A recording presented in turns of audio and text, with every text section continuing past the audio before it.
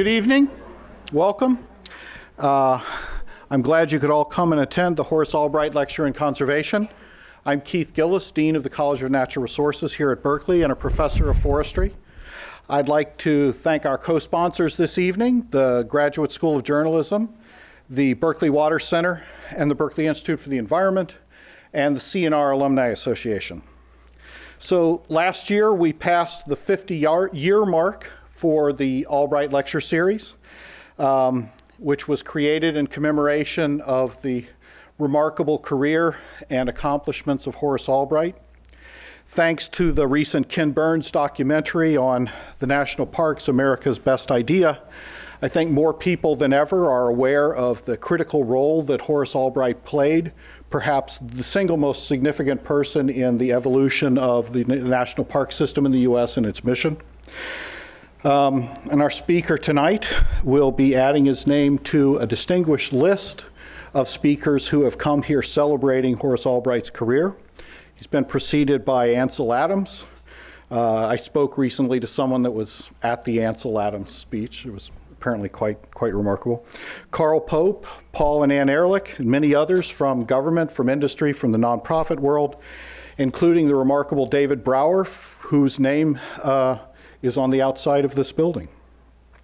And I'm very pleased to welcome Chris Johns, the editor-in-chief of National Geographic, to Berkeley and to the Albright series tonight. I think he is a wonderful addition to that list of speakers and a good start on our next half century. Let me tell you very briefly a little about Chris before we get started. He graduated with a degree in technical journalism and a minor in agriculture from Oregon State University. I learned at noon today in the journalism school at the pizza lunch we had that may have been precipitated by a close encounter of the negative type with organic chemistry. But I'm sure it was really in his blood all along. He went on to a master's degree in photojournalism from the University of Minnesota. And in 1975 became the staff photographer at the Topeka, Kansas Capital Journal. In 1979 was named the National Newspaper Photographer of the Year. In the early 80s, he worked at the Seattle Times as a picture editor and special projects photographer. Soon after that, became a freelance photographer working for the likes of Lifetime and National Geographic. He joined the National Geographic staff in 1995. 10 years later, in 2005, he became their editor-in-chief. Tonight, he's going to talk with you about a special April issue of National Geographic devoted to water, an issue that certainly is at the core of the scholarship of many of the students and faculty at Berkeley and in my college. Welcome, Chris. We look forward to your talk.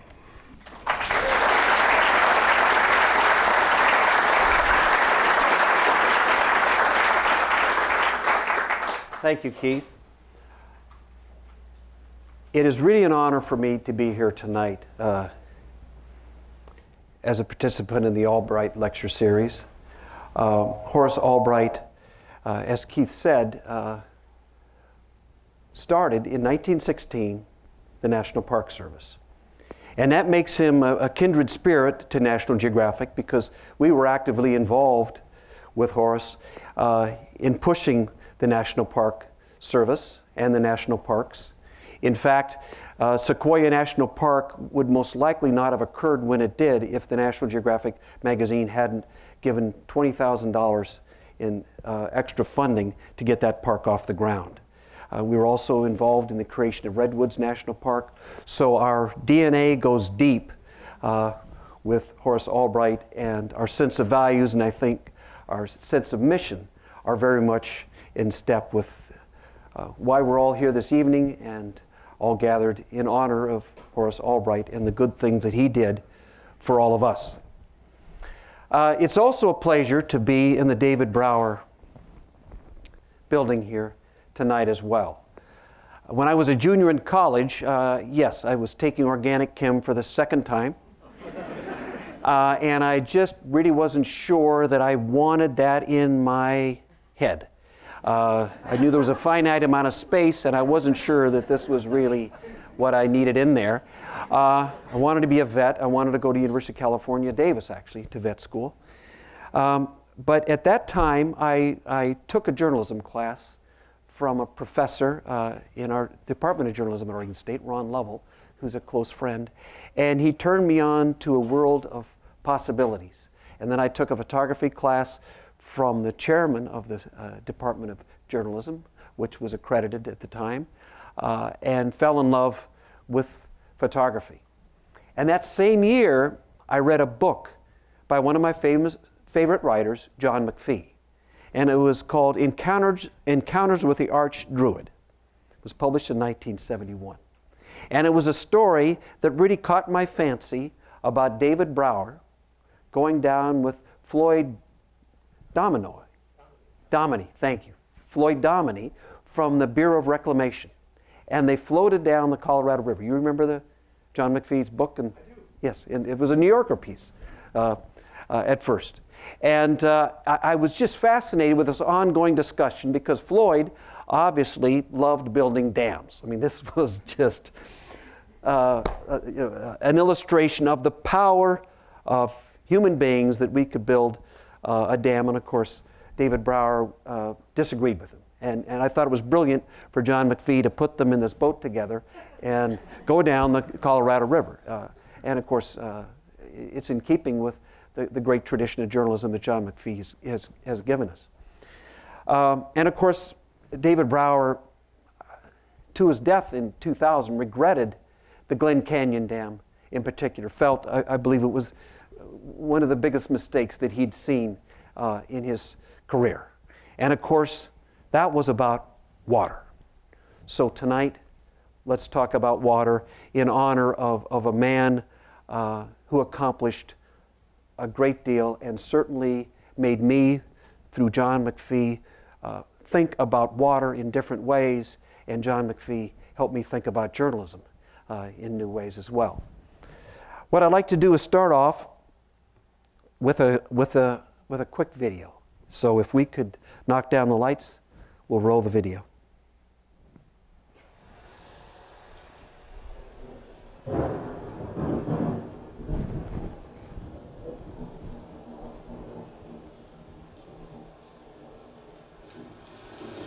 Can we take these lights down in front?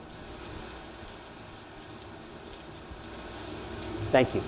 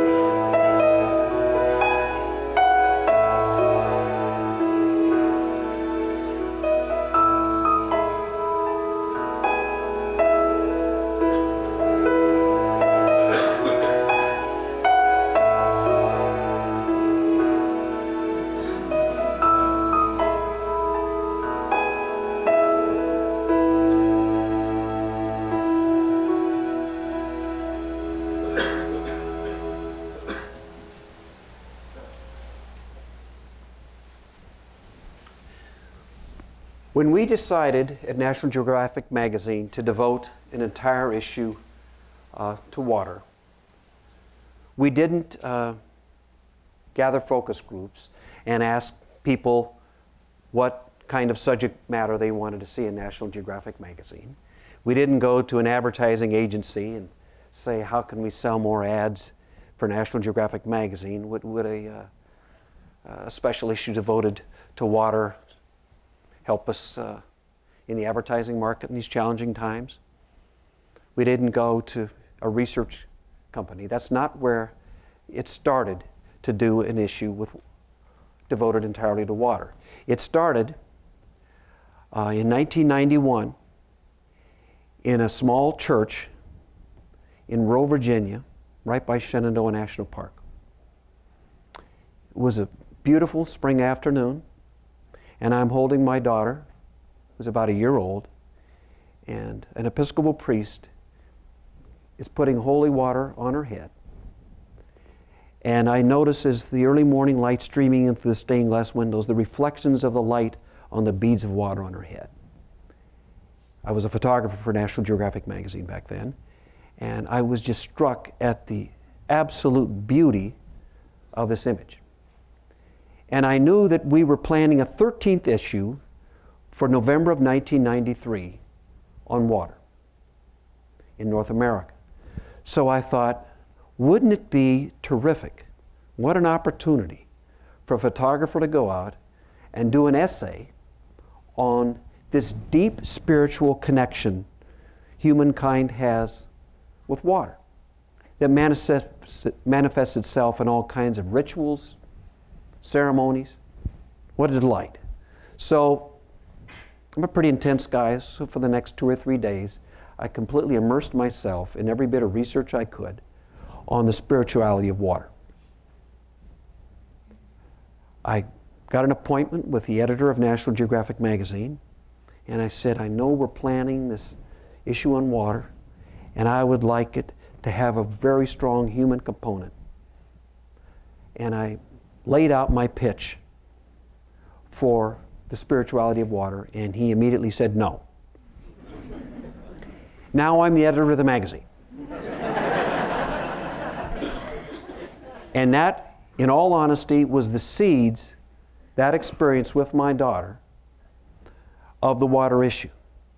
Now, I tell you this story because there are a lot of reasons to do an issue entirely devoted to water. In 2025, 1.8 million people will not have adequate fresh water.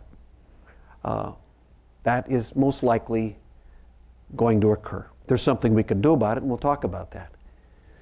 But it really started with water as life and how deeply connected all of us are with water in so many ways and so many unseen ways.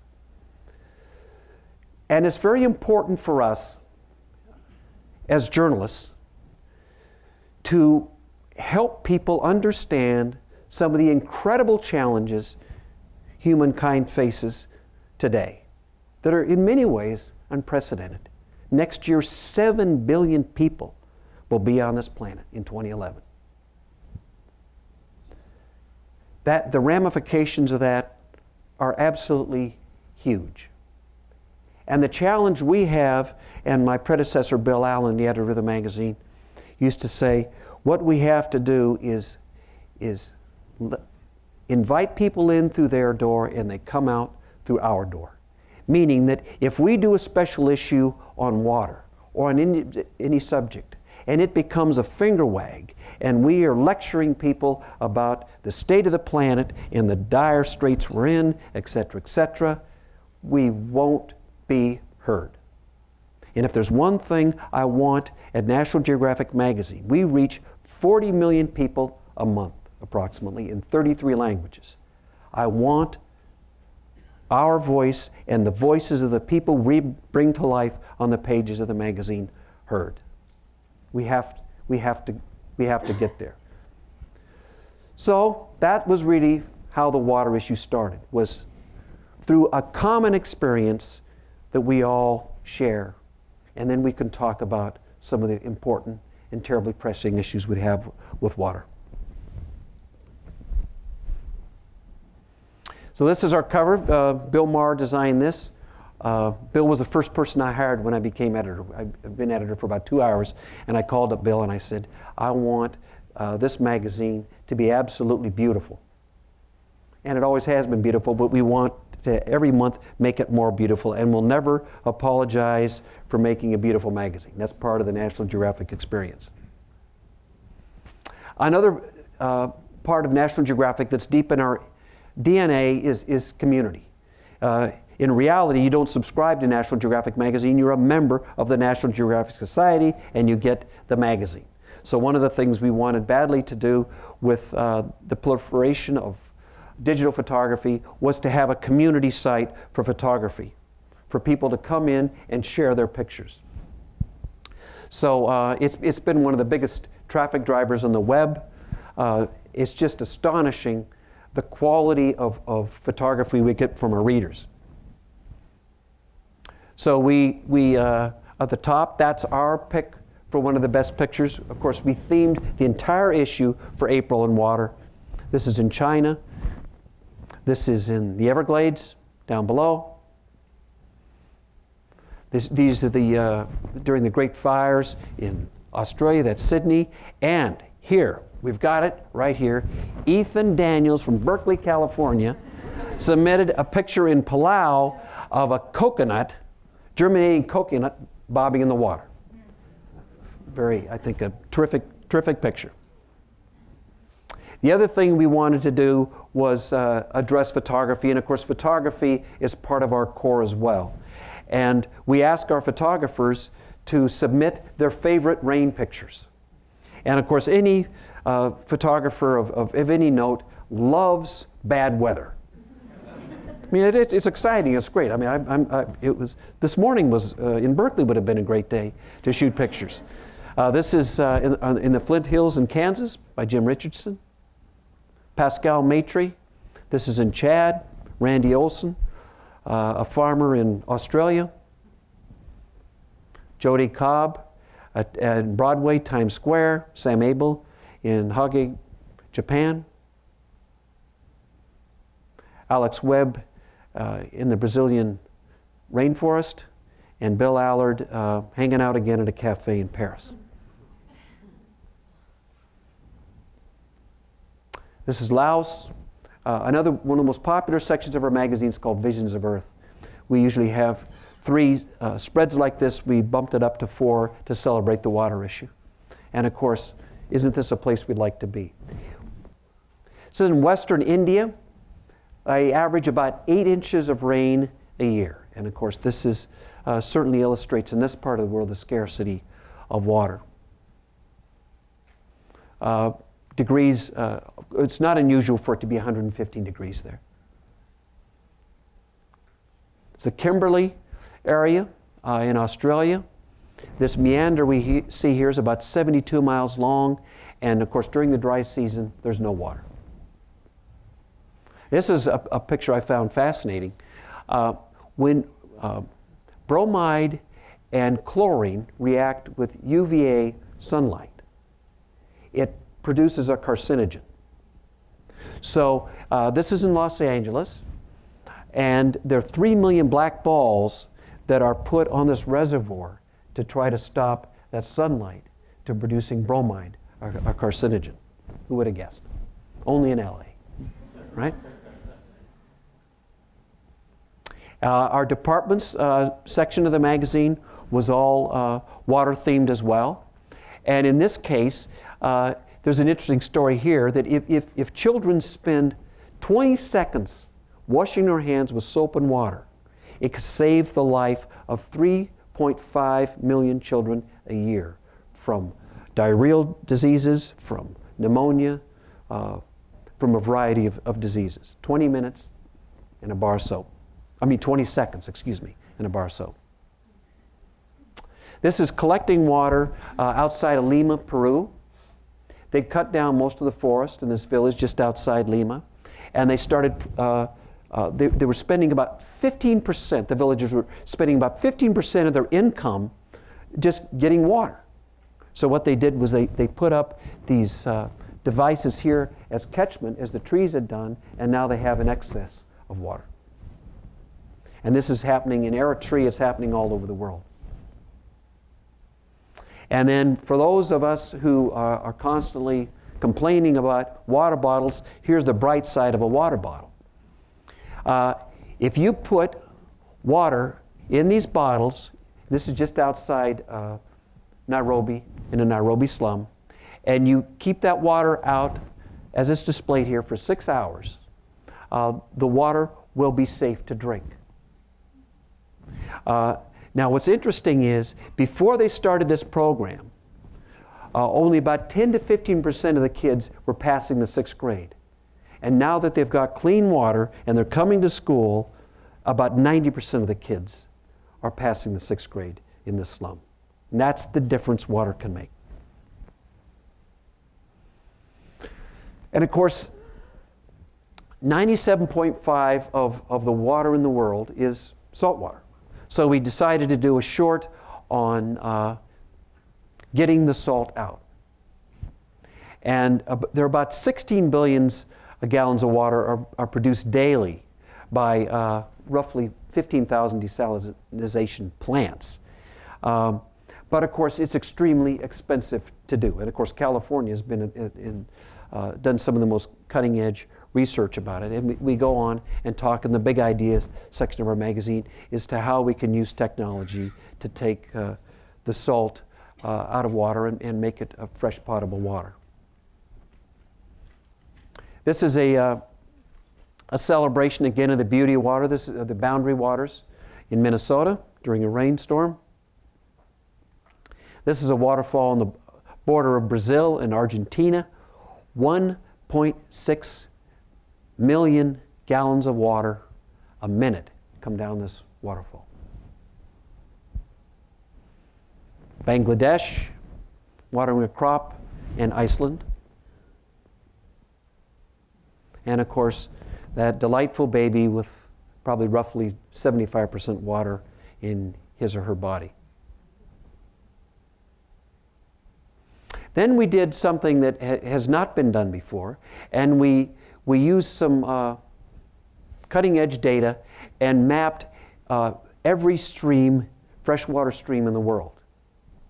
And believe it or not, this had never been done before. So it looks like arteries, of course, and really that's what it is. And then water is art. This is a 90-foot waterfall below the Brooklyn Bridge.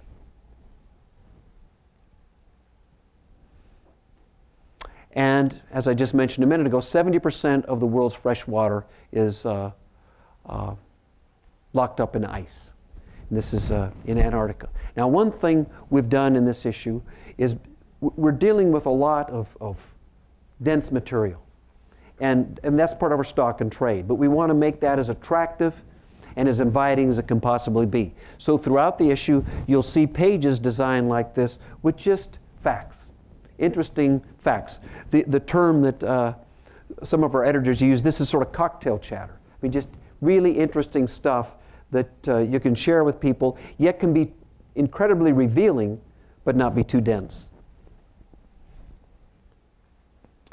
This is a water park in Mumbai, India. This young lady is in Luanda, Angola, and she's selling that bag of fresh water for 10 cents.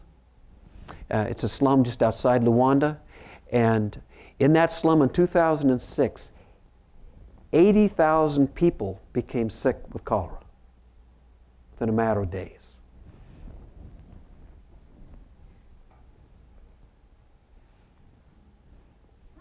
This is Mr. Noda in Osaka, Japan, and he's 72 years old, and he feels that this soaking is what gives him such a healthy, hopefully long life. So now we move to the roof of the world. This is the headwaters of the Yellow River, a little boy, Tibetan boy, throwing up prayer flags. And then this is downstream in Delhi at a slum, water being trucked in. More than 25% of the world's population depends on the Tibetan Plateau for water. And there it is from Mount Everest to 27,000 feet. Some people call it the third pole.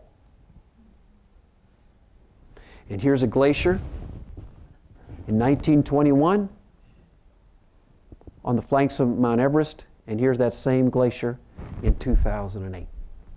We can discuss later global climate change if you'd like. That's a fact. Doesn't have anything to do with emails in the UK or anything. That's a fact. Indisputable fact. We like facts at National Geographic. And this, of course, is mapping the third pole, the roof of the world that feeds many of the great rivers. Now, as that ice melts, downstream in Bangladesh, you've got rising waters, coupled with, of course, rising sea levels. In the upper left here, in the Tibetan Plateau, they're burning dung and wood, and they produce black carbon. And black carbon, of course, settles on the snow, and you start a feedback loop of increased melting. That snow, being a darker color, melts faster. You'll get more water downstream, at least temporarily. This city in China has 31 million people in it. And that's the Yangtze River over on the left.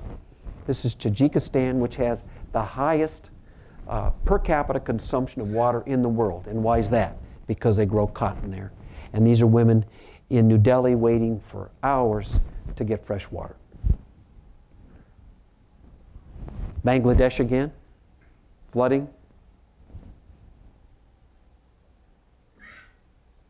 And then we go to the essay that I wanted to shoot on sacred waters. And this is a cenote in Mexico, in the Yucatan, that the Mayans have been coming to for hundreds, if not thousands of years for spiritual nourishment. It looks like a place I'd like to be. A Laotian woman on the Mekong River celebrating the new year, bringing in the new year in April. A baptism in Istanbul. This is in Maine, a Russian Orthodox church where they've cut a cross in the ice. And then this is a Hasidic Jew in Ukraine taking a spiritual bath in sacred water. A Shinto ceremony in Japan under a sacred waterfall. And of course, you've got to have a photograph of the Ganges River. Muslims washing before prayers in Istanbul, and Lourdes in southern France, where 6 million people come a year for the healing waters there. And Haiti. One of the stories that we felt very strongly about was to talk about the term that's often used as water slaves. Women who may spend anywhere from 6 to 12 hours a day gathering water. And of course, the social and cultural implications of this are huge. That means these women have to walk about 5 miles to and from their village to get water. So, and then once we'll see pictures in a minute, it shows how arduous it is to even get the water once you're there. So they can't go to school. They can't get an education. I mean, this affects birth rates. This affects the quality of the culture. It has huge ramifications. It's in northern Kenya. And here's a woman down on a ladder, deep in a well, and they're hauling water up to one another to take back to their families. And of course, you see children out here doing this. They have to do it. But of course, again, that child's not in school. She's of school age. You've got some very serious issues here. This is in Ethiopia, in the Ethiopian highlands, waiting for maybe 2 hours to get that much water seeping in the sand. And of course, another big issue throughout the world, in this case it's Ethiopia, is sanitation, water sanitation. And in this case, the woman's laughing because she's trying to describe to these school children how important it is where you defecate. It was a big discussion when we were writing the caption, what word we use for defecate. So we ended up with defecate. I hope I didn't offend anybody, but it happens. And it's actually a delightful moment as this Ethiopian woman's just trying to get the message across.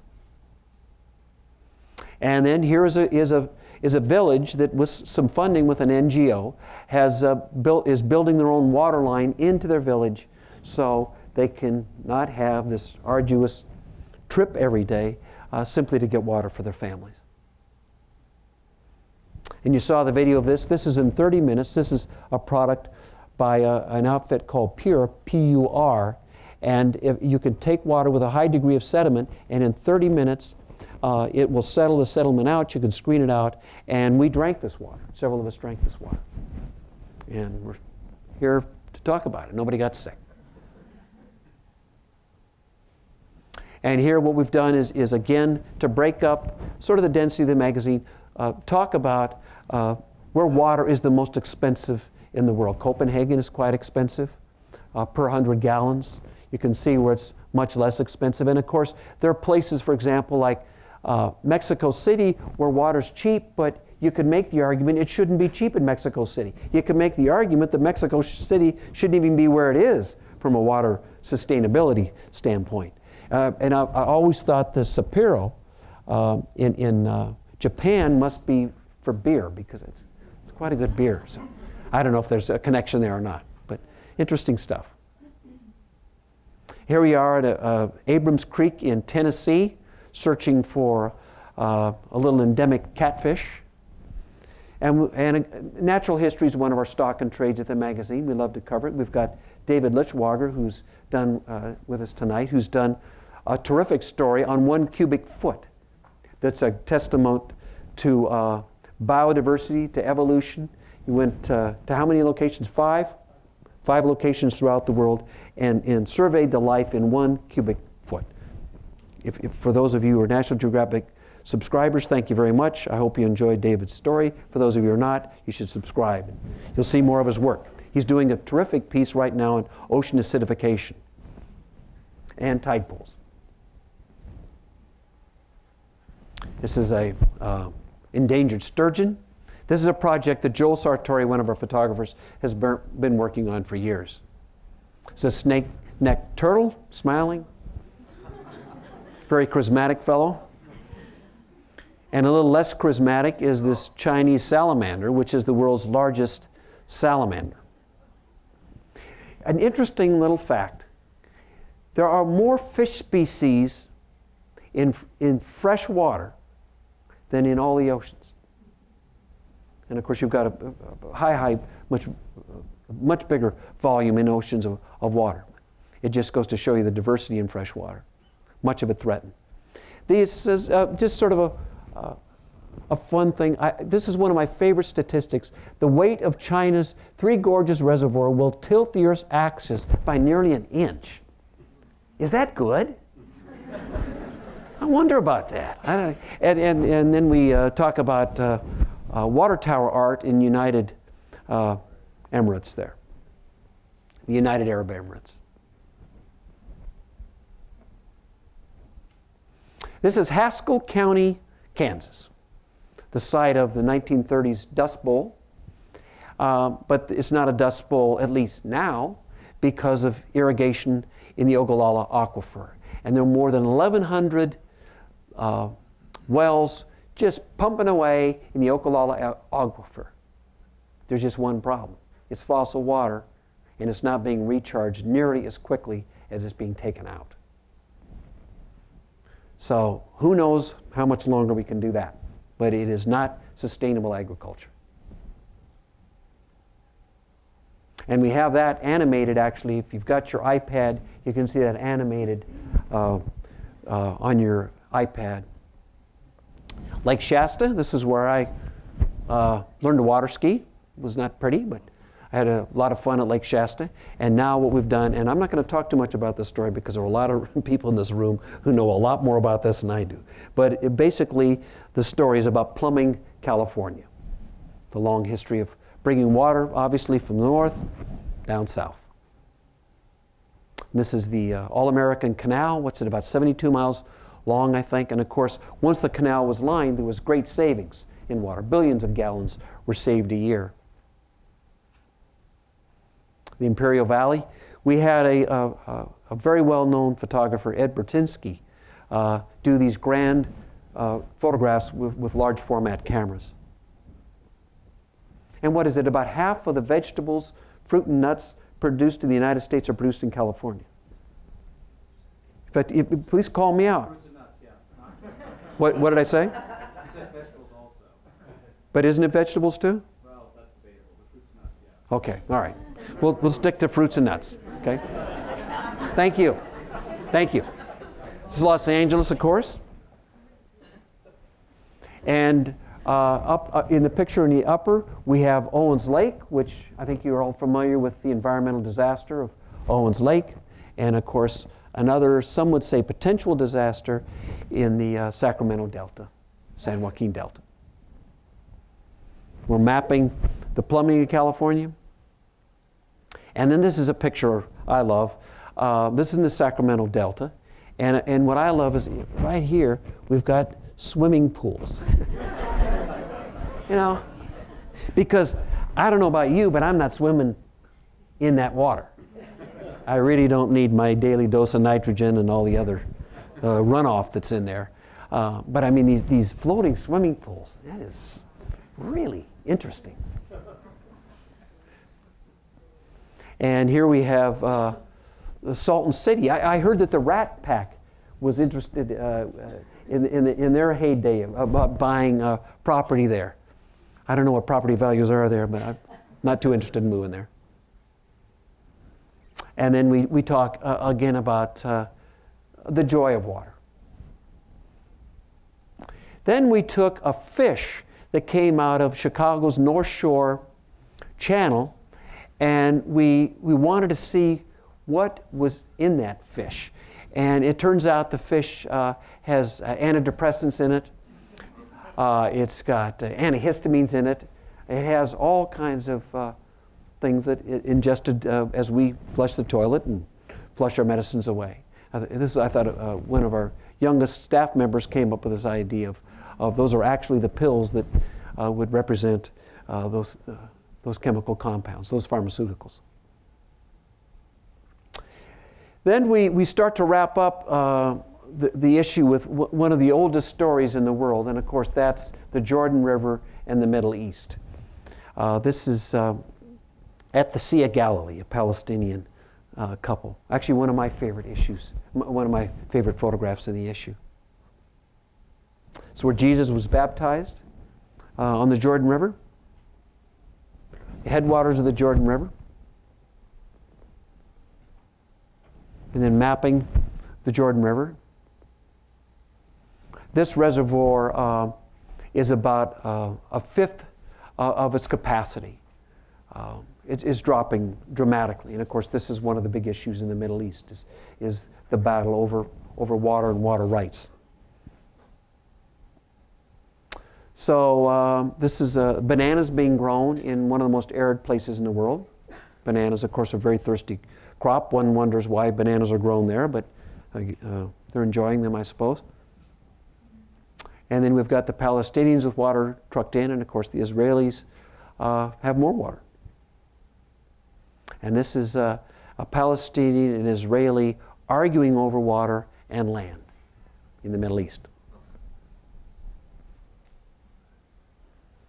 And then a beautiful picture of the Dead Sea. Then we close the issue talking about water and civilization, and that actually if you go back and look at how many civilizations have handled water, you'll see civilizations that crashed because of poor water management, and you'll see civilizations that thrived. And these are in Arizona. This is water management that Native Americans did successfully for hundreds, if not thousands of years. And then water is art.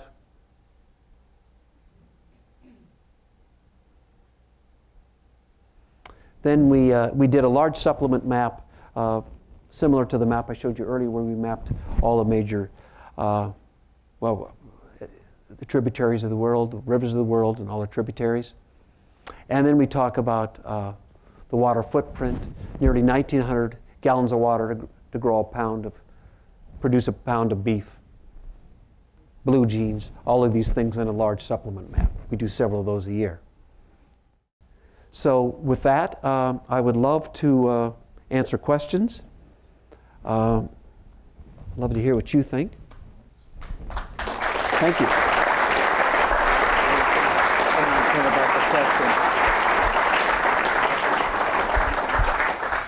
Just a word to you about asking questions. We have Mike in the audience here.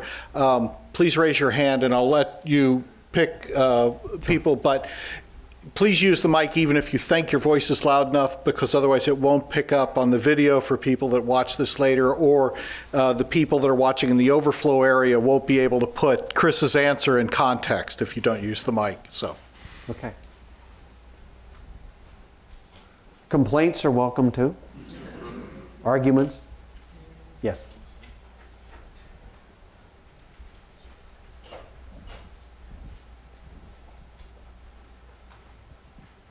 When I was growing up, National Geographic was always very beautiful, and but didn't really focus on relevant issues. And obviously, you're highly relevant, and it's still beautiful, but you've transitioned to be very highly socially responsible. I've been getting the magazine for 50 years, so I know this. So can you talk about the transition toward, I grew up in Pittsburgh, by the way, I'm not from Berkeley, so, but it's quite remarkable how you are now dealing with the real issues that are confronting the planet at this point in time, and you didn't used to do that. So can you talk a little bit about that transition in the magazine? Obviously, as editor and Sure. as a photographer, you must be aware of this. Absolutely. And we get letters about it because not everyone's happy about it. I mean, certainly the majority of our readers are very happy. And some of the toughest stories that we've done, some of the hardest hitting stories we've done, especially on the environment, have been some of our most popular stories, which is where we want to be. We want to be a thought leader. We want to be relevant. And especially with the challenges that all media faces right now, with the proliferation of websites, with the proliferation of cable channels, with a much more fragmented audience out there. We want to be a place you can come to, and not only fragmented, but I think in many ways a more polarized audience in many ways, especially relative to environmental issues like global climate change. We want to be a place where people know we don't have a political agenda, that we have a curiosity about this world, and we want to try to do the right thing as a nonprofit organization. We are, of course, a nonprofit institution. As far as the transition goes to becoming a more relevant magazine, that started a while ago. It started to some degree with Gil Grosvenor. And when he was the editor of the magazine, he's the great-great-grandson of Alexander Graham Bell, wonderful man. And he did really one of the first stories decades ago on the cutting down of the world's rainforests, on acid rain. And then I think what's happened since then is we've found that that's a real sweet spot with our readers. And they want that kind of information. So we have definitely become, I think, a more journalistic publication, and a publication that doesn't have an agenda but does have a point of view. And by a point of view, what I want to do as editor of the magazine, and this has been true for I think the recent editors of National Geographic magazine, there have only been 9, is to give a voice, for example, to the people of Southern Sudan, who are caught in the middle of a crossfire by an extraordinarily brutal regime in Khartoum, and the demand for oil and the demand for water. In this case, probably more a bigger demand for oil at this point in time. And to give those people a voice, but not just give those people a voice, but to give even the landscape a voice, the culture a voice. And what George kept saying when he came back from Southern Sudan, and Matt Teague said the same thing, was nobody else is here. Nobody else is covering this. And it's an extraordinary story. We did a story on the murder of the mountain gorillas in Virunga in July of 2007. And man, this was a tough story. It dealt with a corrupt government in the Democratic Republic of Congo. It dealt with a park ranger, the park warden, who controlled the mafia charcoal trade, which was millions. He framed one of his best rangers in the murder of these gorillas. These were an execution of gorillas. This story was a tough story. It had to do with the Rwandan genocide. It had to do with the Hutus and the Tutsis and rebel groups throughout one of some would say the most biodiverse park in the world, Virunga National Park. We put the gorilla on the cover, and it was one of the highest rated stories in our readership survey we've done. And it also did very well in single copy sales in the newsstand. So we know there's a hunger out there for good, responsible journalism. And in particular, as there have been these cutbacks in journalism, in science reporting and environmental journalism have really suffered, at least in the United States. And I think you could say the same for a good deal of Asia and Europe, because of these cutbacks in these challenging economic times. And that presents, I'm not happy about that, but it does present an opportunity for us to do these kinds of stories. But again, it's got to be not a finger wag.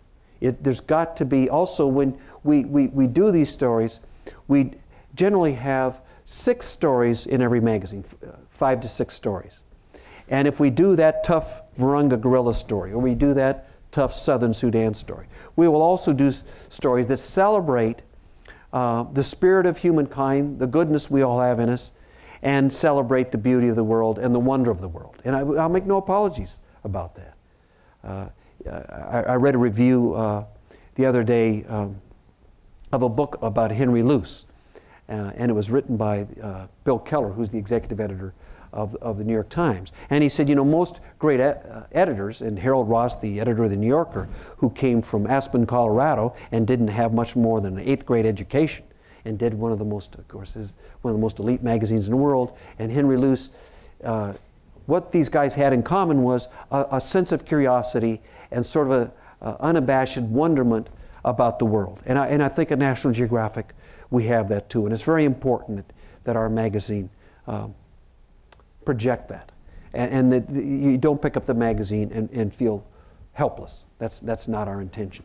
But I will tell you this, one of the biggest struggles we have at the magazine is finding the balance between the seriousness of the problems that David Brower addressed years ago that have become, can you imagine some of the fights we're having now, what David Brower would think if he was still alive? You know, climate change? I mean, you've got to be kidding. Every day I get a letter from one of our readers chastising me for being a liberal in bed with Al Gore because we cover climate change. I mean, look at the glaciers. Look at the CO2 up in the atmosphere. What we have to do then is figure out how to be incredibly smart about how we talk about climate change. But thank you. Your comments are terribly important to me. I really appreciate that. Still unbelievably fabulous. I mean, this is. Well, I mean, you know, and now, you know, a picture is worth 1,000 words. Mm-hmm. You do it. Yeah, thank you. Oh, thank you. One of the things that you made mention in your April issue is that a lot of the treated clean fresh water in the world is lost due to transport pipe leakage. Mm-hmm. And I was wondering if you know of any movements afoot in some of the water-stressed megacities to make the repair of aging water infrastructures a priority. There are a lot of NGOs involved in that issue. I mean, it's astonishing the degree of water loss in a lot of municipal water systems.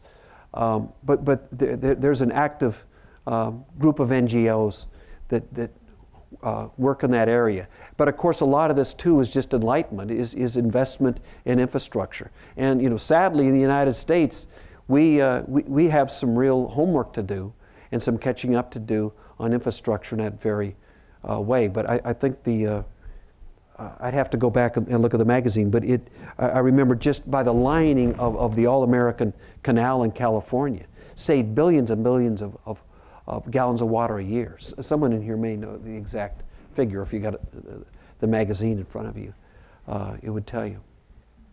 But that's a good point. Yes.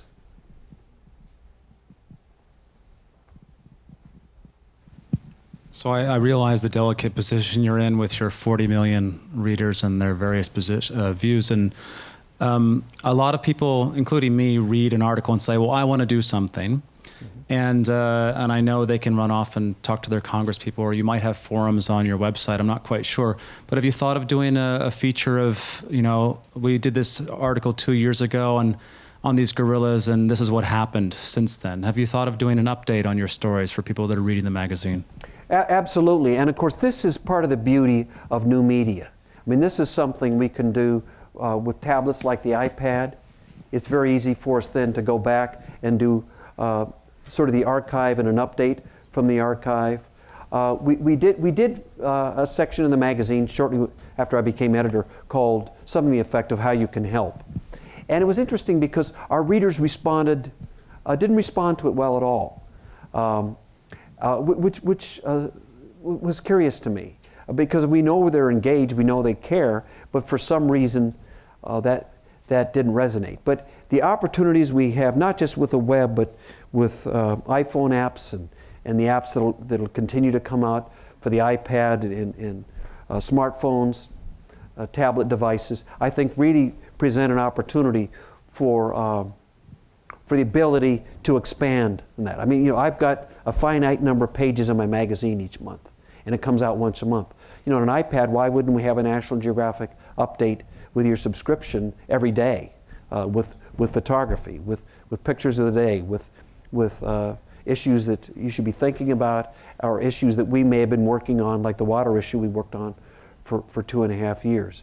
But the other part of National Geographic that deserves mention is, as I mentioned, we're nonprofit, but we do make money, and at National Geographic magazine we take pride in the fact that we make money, and that money is poured back into what we call our missions program, and we offer thousands, have for years offered scientific grants in all kinds of disciplines, from Diane Fossey, Jane Goodall, Louis Leakey, Tim White from the University of California, Berkeley here, with his significant early man discoveries. We do that. So that's another way of giving. And then, for example, the water issue, we have a woman named Sandra Posto, who is what we call a National Geographic Fellow, and she's helping our missions program work on projects that will help people become enlightened about water, and then really help people get clean water. I mean, we very well may be working on municipal water supplies and lobbying there. The other thing is, when you've got the kind of reach National Geographic does, it's real interesting how you can move the dial. When the huge preserve was started in Northwest Hawaiian Islands, the marine protected area that George W. Bush signed, he said that it was the story that he read in National Geographic magazine that talked about the magnificence of this area and some of the challenges of this area. And that really helped push through that legislation. Early this year, we did a story on the Asian wildlife trade that was really tough on Malaysia. I mean, really tough on Malaysia. The corruption there is rampant.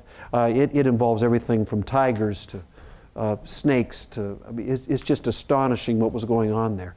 And I just got an email day before yesterday that that article so rattled politicians in Malaysia that they have fired a multitude of people and are recasting legislation to try to stamp it out, because in large part they're worried about the tourism and economic interest there. But we were able to move the dial, and with the kind of voice and circulation we have, we take that really seriously. But it also means that we're going to be very serious about research, fact-checking in our magazine, and really when we step into those controversial stories, really devote the time and the energy to try to get the story right.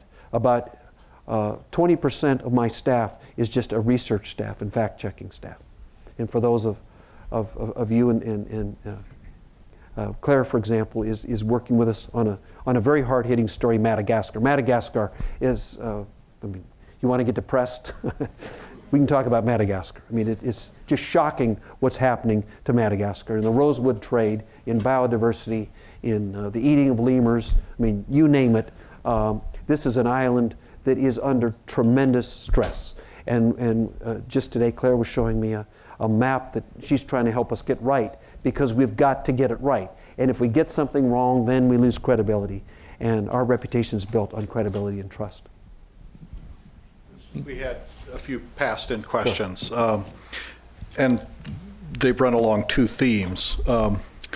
One is simply a question about the international scope of the journal, of the National Geographic, and is your international presence essentially uniform? Are things simply, does the Spanish edition look just like the one that we're reading here? So how different is your presence in different countries?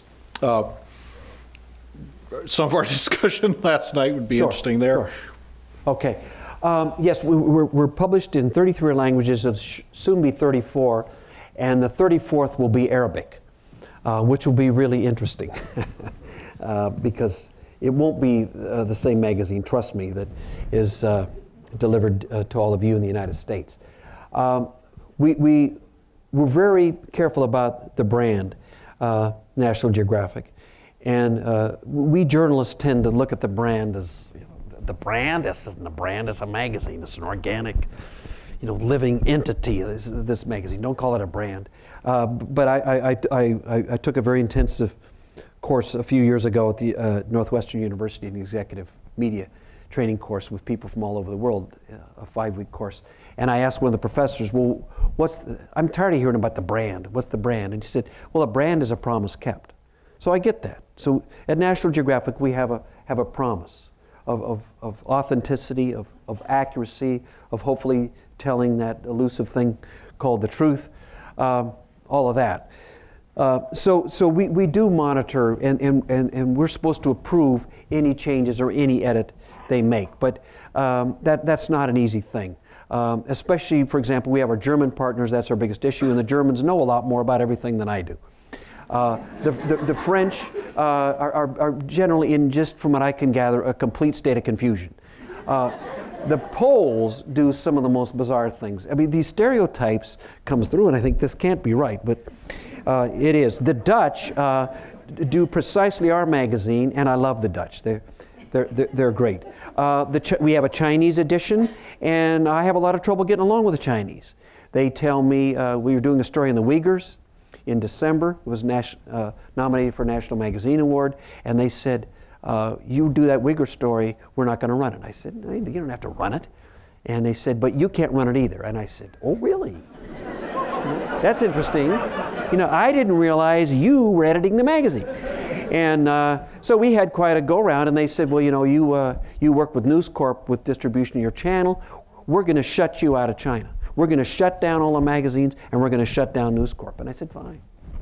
And our CEO, God bless his soul, said, you know, if that's what I got to deal with China, to hell with it. He said, we can pull everything out of there. We're not making any money anyway. You can't trust any of their, the figures they give us on circulation or advertising or anything. He said, you know, I don't care. And so we went ahead and published this story. They didn't publish this story. They wrote me a letter saying that I was a terrorist because I was supporting these Islamic extremists, the Uyghurs, and they now will not give us any official visas to get into China to photograph or write about anything.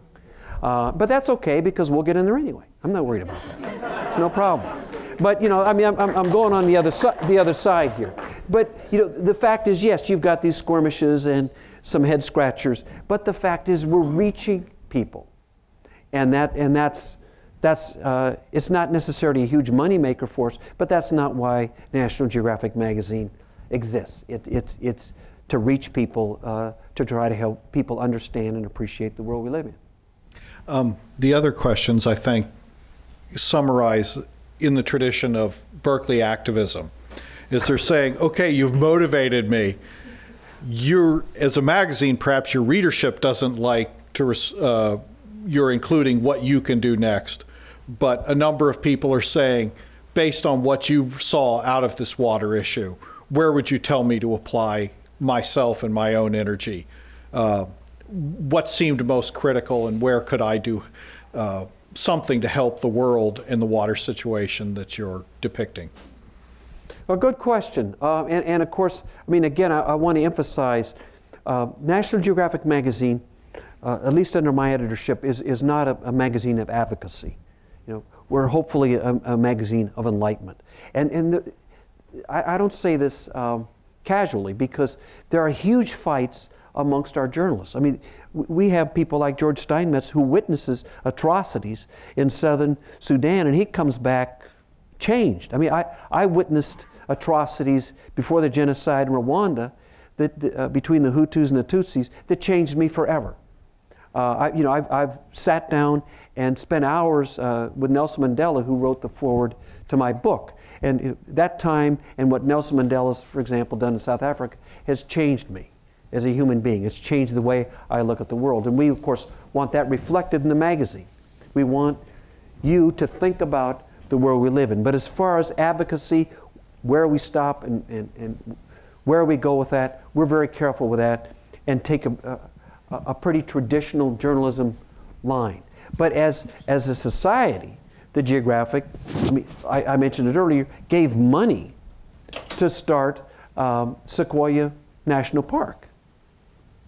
We advocated very strongly to the Congress to help create Save the Redwoods and Redwoods National Park. So we do have a spirit of activism, but there's a degree of separation from the rest of the society and the magazine in that regard. As far as water goes, what do I think, what really touches me with water? And it goes back to, I'm an ag major from Oregon State University. And when I went to school, and this was reinforced to me the other day, I was having lunch with Lester Brown. And Lester is an ag major from Rutgers. And when a lot of us went to school, if you were really interested in the environment, you were often an ag major at a land-grant university. And I take a degree of pride and feel fortunate that I worked at a land-grant university that gave me that background. But I would say, when it comes to water, the thing that concerns me the most is water and agriculture.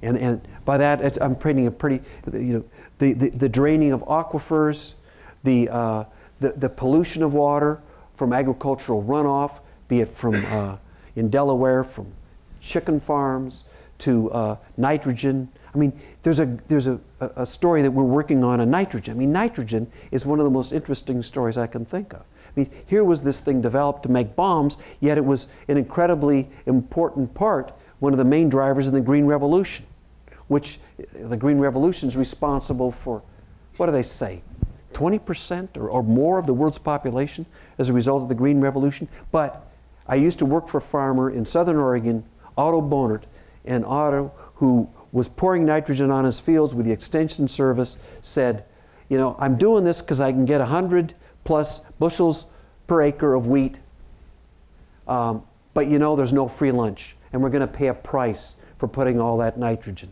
So agriculture in the United States, the way it's done now, and Michael Pollan here is at your school, which I think is fabulous, is completely unsustainable.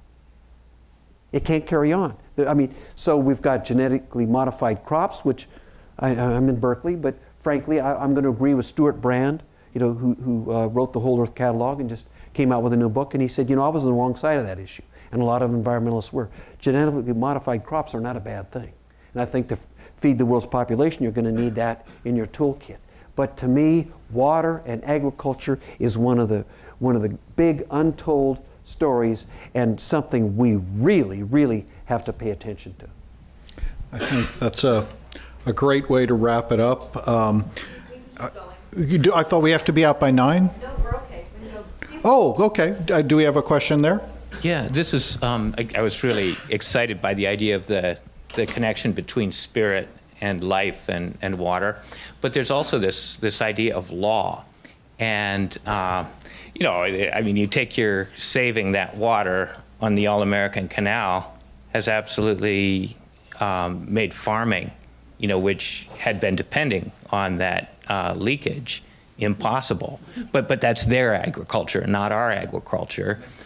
But I'm really interested in the whole notion of law and water, and why the whole question of, you know, in many places, including the United States, water is held in trust for future generations. And it's not something that you buy and sell. I mean, just like you don't have organ markets, you shouldn't have water markets.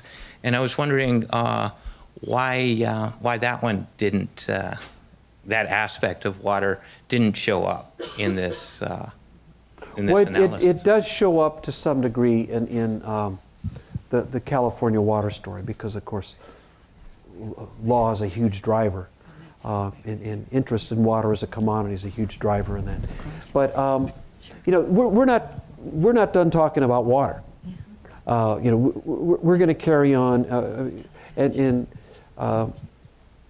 continue to cover water, and we'll do it because it's the right thing to do. The other thing we found with this issue is that it was an incredibly popular issue with readers. It was a big success commercially, and it was a big success with advertisers. So I mean, what we are hearing from people is we want to learn more about water. And the challenge for us at National Geographic magazine to get into the legal nature of water, which is fascinating and, just as you say, incredibly important, is we are a storytelling magazine that relies very heavily on visuals. And it's a real challenge for us to photograph, or to some degree even chart that story, although it could be with information graphics and mapping could be charted and probably be pretty interesting. It just means we've got to be very creative in how we do it. But your point's a very good one. I mean, I can't deny that. You're absolutely right.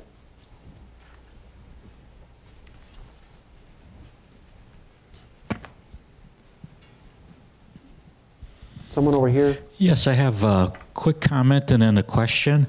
First, as a geologist, I wanted to thank your society for highlighting in special issues the major challenges and things like energy, climate change, water. I think it's really important for our society to be better educated about these very serious issues.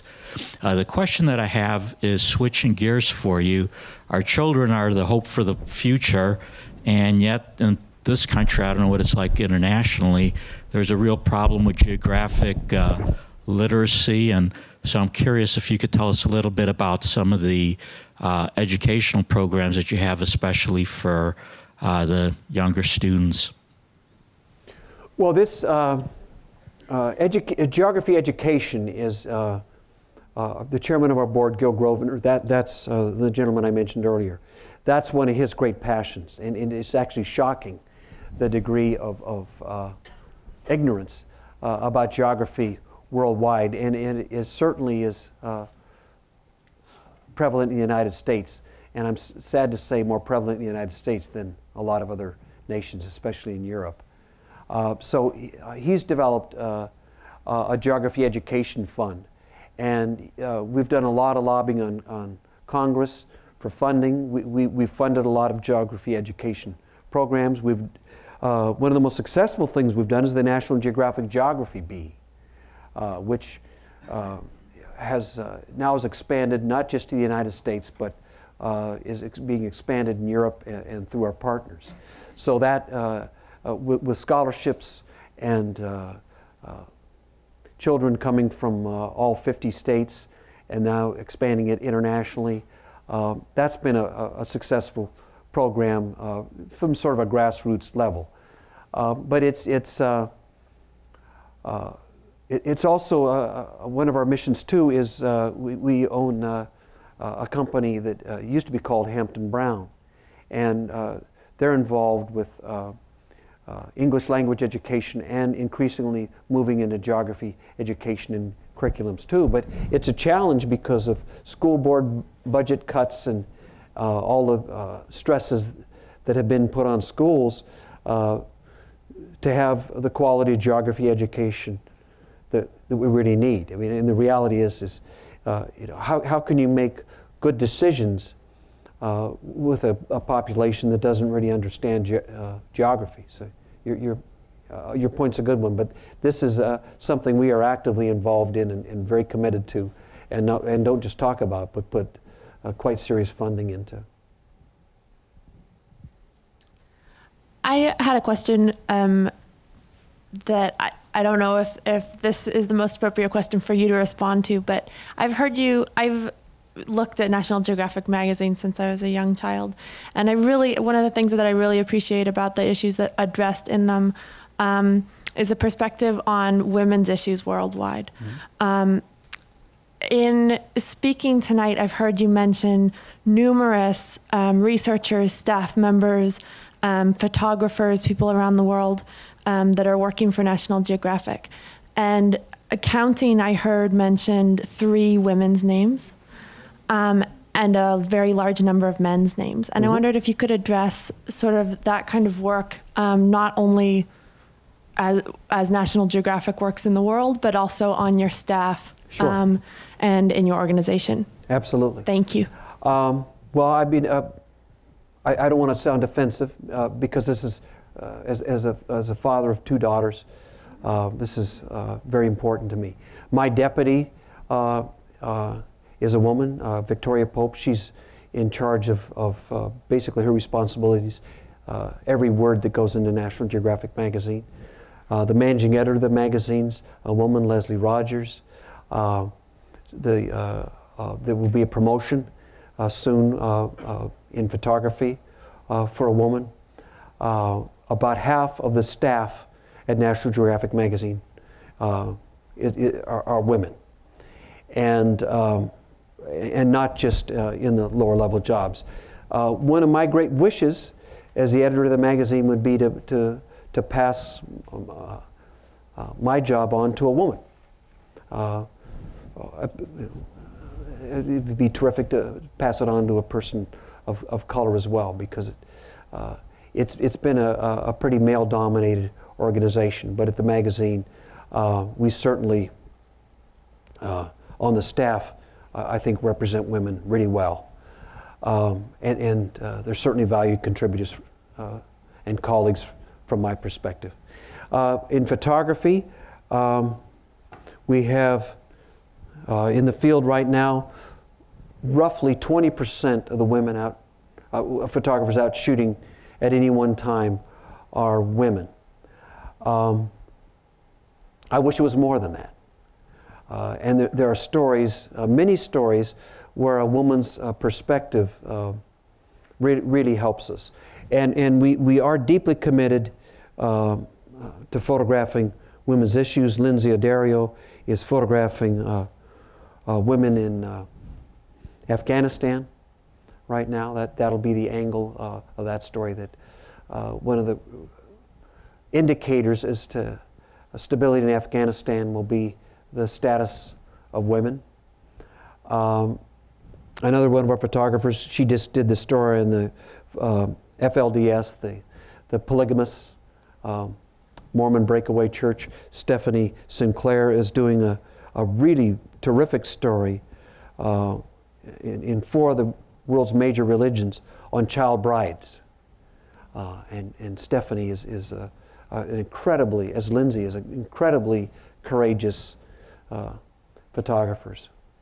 So it's a work in progress. We want to do better, and that's a very good question. Time for one more. One we have here. Is it on? Hello. Hi. I saw a documentary recently. This touches on the water rights laws and such. It was 2008. It was titled Flow, and it touched on or dealt with, in large part, with 2 or 3 large corporations that are maneuvering to gain control of water rights, especially in developing countries. And I'm wondering if your articles are going to address that as well. Seems like there'd be good opportunity for photographs when you have people trekking, not only trekking these distances for water, but then having to put a cart into a well to get it to pump for a little while, that sort of thing. Thank you. Yes, I mean, again, in that continuing discussion on water, that's an issue we'll explore. Another issue we'll explore was brought up this weekend.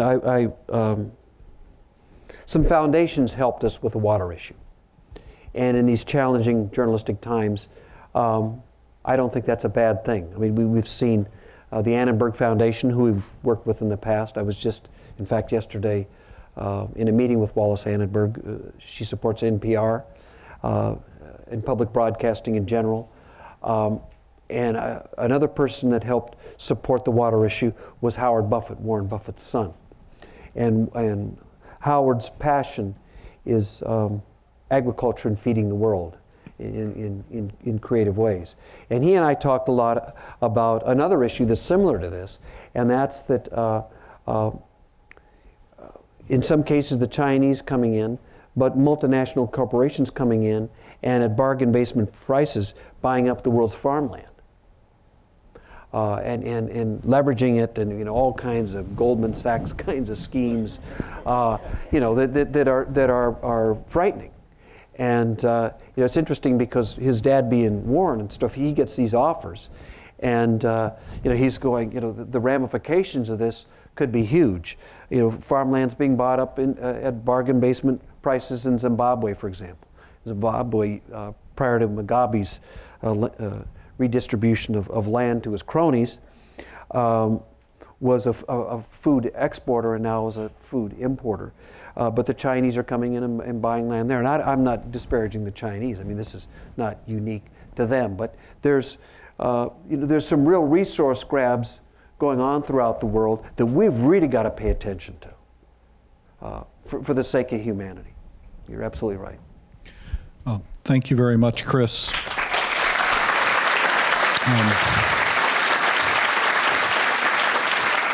So to say, National Geographic was certainly a part of all of our childhoods. As we found out as a group of scientists were waiting to have dinner with you last night, it's also a part of our current reading of every scientist that came to meet you. As we didn't realize that in advance. And thank you especially for focusing on issues like water, which I have to admit has a special meaning for me ever since the day when I asked my father what his earliest memory was. And it was as a child in Pawhuska, Oklahoma, helping my grandmother hang wet sheets over the windows to keep the dust from the Dust Bowl out. Sure. And, this is an issue that is an enduring issue for us, and your highlighting is very valuable to society. Thank you very much. Well, thank you so much for inviting me.